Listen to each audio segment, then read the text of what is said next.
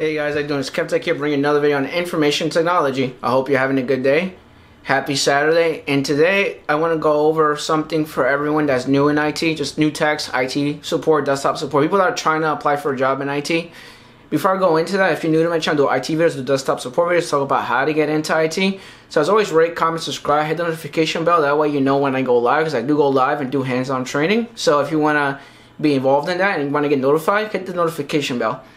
Anyway, so this video is entirely up to, this video is more about what I made a post on. I made a post on LinkedIn that says, HR, please stop asking for 3 to 5 years of job experience. When someone is new to IT, they cannot get a job because they feel discouraged because of that. And I put that post right over here somewhere. So the lesson of that is, I tell people that if it's a company that's asking for an entry-level tech, help desk, IT support, anyone that's new to IT and they're trying to apply for a job that's entry-level and they're asking for 1,000 years of experience, I tell them to apply anyway.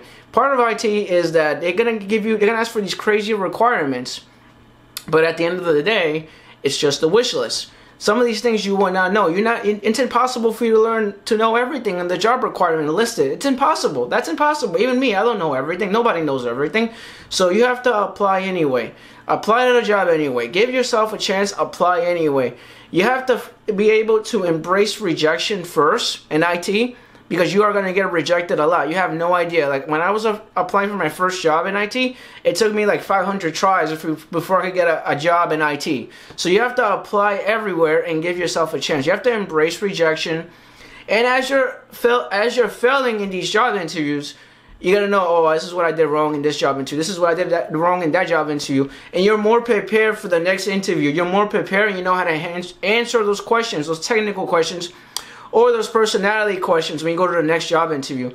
So part of being rejected in IT in a job interview is also, it gives you the opportunity to learn what mistake you made as a person going to a job interview. So you have to learn how to embrace rejection, because you are going to get rejected a lot. In IT, you're going to get rejected a lot. If you're new to IT, you're going to get rejected a lot.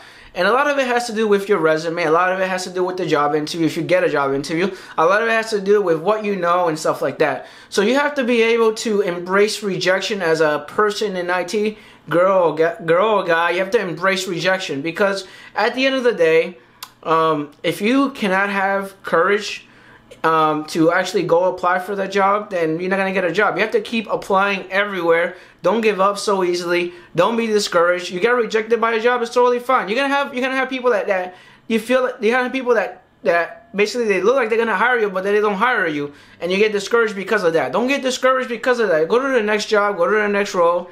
Embrace rejection. Even though you got rejected, that doesn't mean that job wasn't meant for you. Just go to the next job and apply to the next job, and that's it, and see what happens.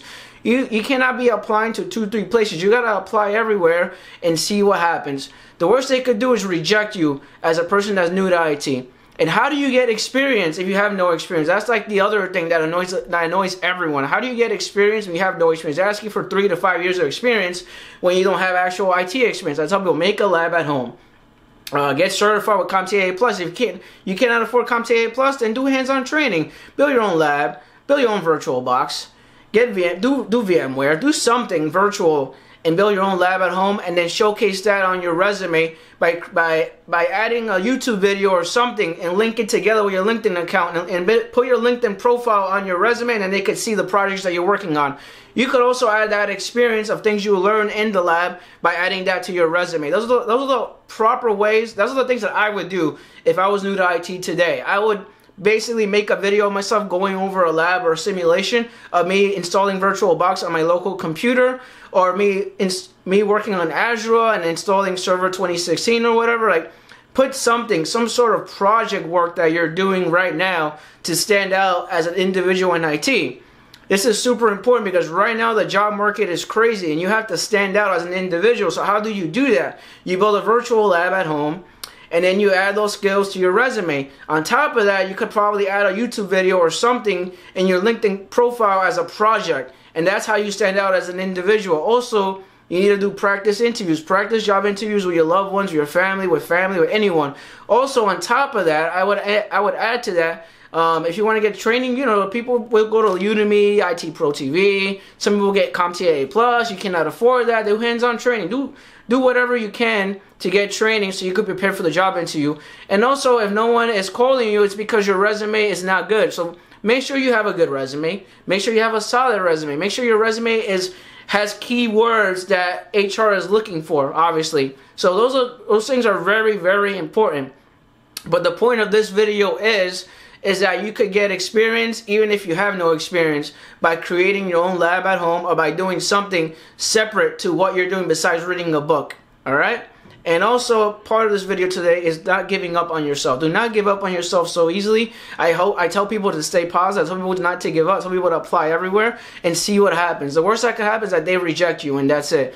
They're asking for unrealistic goals. It's totally fine. Apply to the job anyway and see what happens. It's all entry level. Let's see what happens. You never know unless you try. That's what I tell people in IT that are new to IT. And that's it. I'm just trying to motivate you to apply. I know people that got a job with no experience. I know people that got a job with just CompTIA Plus. I know people that got a job with just a college degree. It's possible to get a job in IT. It's not impossible. It's possible. But you cannot give up on yourself so easy. Do not give up on yourself so easily. I won't give up on you. Don't give up on yourself, alright? Anyway, with that being said, I hope you guys have a great day. And I hope you guys have a great Saturday and a great weekend. Alright? Take care. Peace. Later.